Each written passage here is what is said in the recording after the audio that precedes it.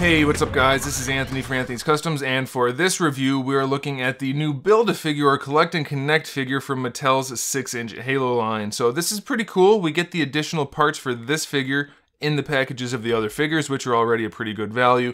So I'm pretty pleased with this. He's got some nice paint work on him, some nice sculpt work, and some articulation. So as far as Collect and Connect things go, I'm pretty pleased. We'll talk about some thoughts about that a little bit later, but let's get him off the stand first and take a closer look at the figure itself.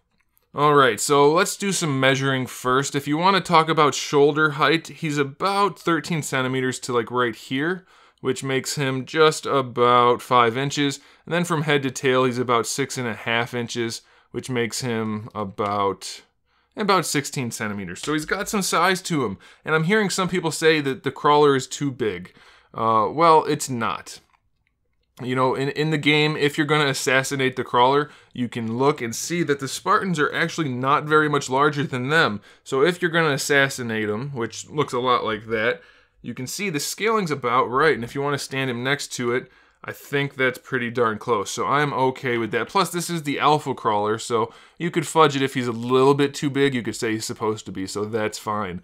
In terms of paintwork, we have that kind of bronzish, I guess that's bronze color going throughout, which is really nice and metallic. We have a little bit of typography going on right here with the yellow, so that looks pretty cool. And then we have the orange shading on the spikes and in the mouth, which looks pretty nice.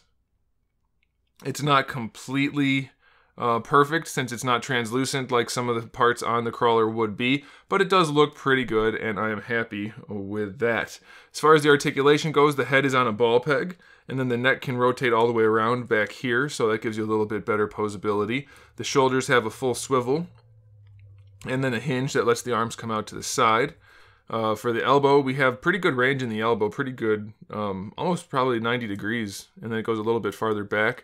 And the rotation, you get some rotation in there. And then for the actual foot, you have a hinge. Now, there's no swivel in the foot, so it's going to be very hard to get the foot to go flat on to the table that you're putting it on, and once you get imposed, it's going to be a little bit tricky, but I think you'll be able to do it. It would have been nice if you could rotate this that way, and that would allow you to put him on the surface anywhere without having to really worry about where his legs are, but it's not terrible the way it is. We have a ball peg in the torso, which lets the entire thing move around, so that's pretty cool. And then the hips are similar to the front, to the shoulders, in that we have a hinge there, and it rotates all the way around. We have a hinge in the, I guess you could call it the knee area with pretty good range. We have another hinge in the reverse knee, which also has a swivel in it, so that's pretty good. And then we have an almost non-functioning hinge right there. So you do get some range out of it, but not a whole lot. So is it the best figure in the world? No, but for a crawler and for a Collect and Connect figure, I think it is more than appropriate, and I'm okay with that. So pretty happy with it. But here's my thought, and I mentioned this kind of earlier, I alluded to it. Do we want Build-A-Figures, or do we want more value on the individual figures that we buy? For instance, would we rather have more paint on the figures and then actually have to buy the crawler as a standalone figure? Me personally, I would rather have the slightly higher quality and then have to buy an extra figure rather than have the figure be the pack-in like the Build-A-Figure or Collect and Connect, whatever you want to call it. You guys can let me know what you think about that, and who knows, maybe that will play into their plans in the future. Probably not, but I don't know if they're ever going to see the video. But would you rather have the figures the way they are with the Build-A-Figures packed in, or would you rather have a higher quality figure with the figure that you have to buy?